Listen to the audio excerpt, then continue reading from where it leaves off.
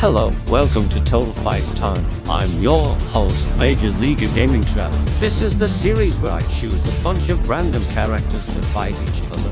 We will learn about their powers, strengths, weaknesses to see who would win a fight or not. Alright, let us see the fighter for tonight.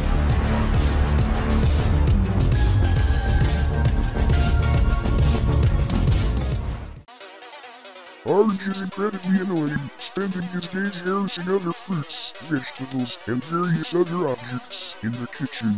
Episodes are characterized by him taunting and annoying his victims with incessant puns, crude jokes, and gross-out humor. He has a small circle of friends who are somewhat willing to put up with his antics and lives with him on the kitchen counter. He inhaled his whole solar system. He became a dimension itself as it has been stated it could inhale the whole universe, making him spatial universal level. He can move around in frozen time, making him infinite. If someone's strength was greater than their durability, they would instantly electric themselves. He blows up the kitchen with himself inside every other day. He survived the house collapsing on him, a massive pile of dynamite exploding in front of him, being launched through a building, the jigsaw of impact event twice, and the spaceship crash, which caused an explosion large enough to cover a part of the Earth. Orange tends to act like a complete and utter moron. However, he seems to do this intentionally, and often overcomes his enemies by outsmarting them. He was able to make an AI/robotic duplicate of himself. His attacks are random but appear to be efficient.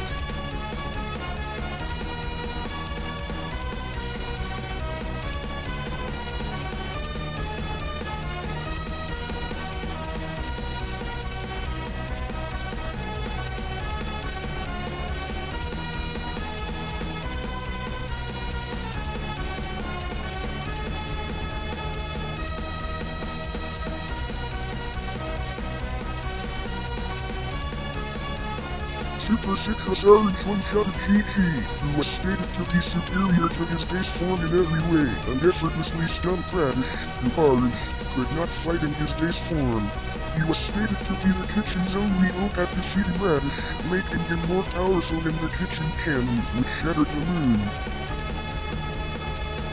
If he catches the hiccups, they will eventually make him explode. Act spin, witted and childish. Drinking hot sauce can cause him to uncontrollably spew fire from his mouth, which can potentially launch him away from the battlefield against his will. Overall, even with those flaws, Orange still proves himself to be the most annoying fruit in all of the outfit. Jeffy, dear friend? Royce Sr. is the adoptive son of Marvin and Rose. He is the first and oldest child of Nancy and Jacques, dear friend. Royce and the older brother of Phoebe, but since his biological father Jacques faked his death and after he killed Nancy by shooting her in the head in Jeffy's 18th birthday. He is now the adopted child of Marvin and his wife, Rose. Despite this, he still has his clone, Scooter, who is currently wandering around outside of Marvin's house somewhere. The things that he does in his everyday life is annoying and torturing Marvin, hanging out with Junior and his friends, causing trouble, hating school, making messes, throwing plates full of green beans, eating chocolate cake, and much more. He consistently tackles close Roger Hengen. He should be somewhat comparable to Bowser, a regular consumer of Bowser juice, a product made from his urine, which grants the strength to beat the sun, making him star level. He scales to Brooklyn T.I., who put 7 trillion Christmas lights all over the moon in 5 seconds, making him massively faster than Light Plus. He survived the fall from a plane without a parachute and getting dragged across the road without any physical injuries.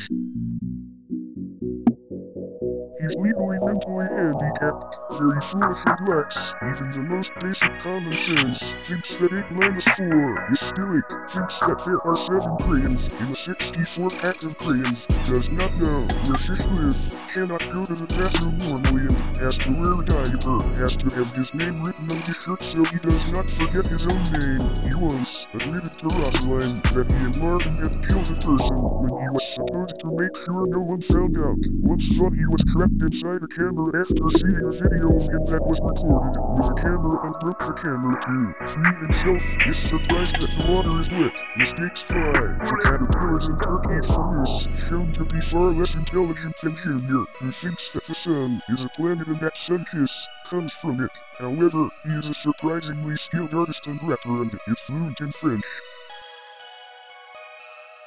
Kool-Aid, Cupcake.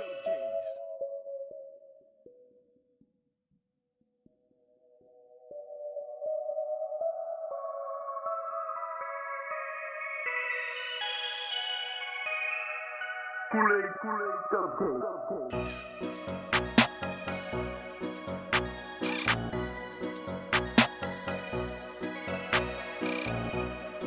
Super Saiyan makes Jeffy 50 times stronger and faster than his base form. He armed and killed Lord Frieza, who could take hits from a superpowered Brooklyn T guy, who was easily able to knock down buildings. He has extremely low intellect, can't swim, is afraid of the number 7, ostriches, and lollipops. If the glitter is removed from his pencil wand, everyone and everything returns to normal.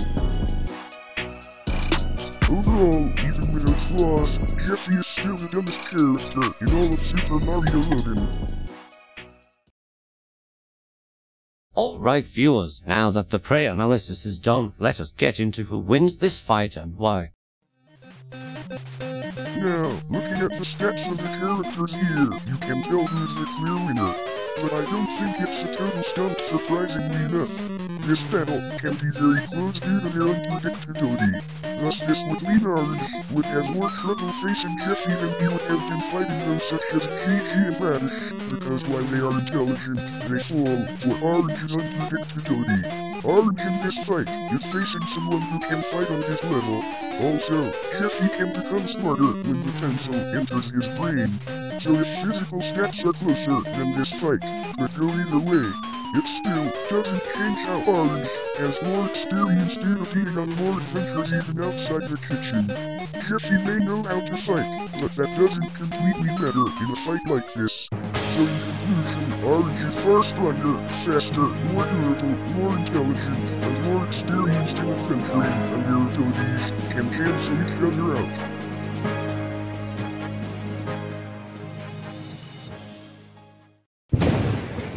Next time on Total Fight Time.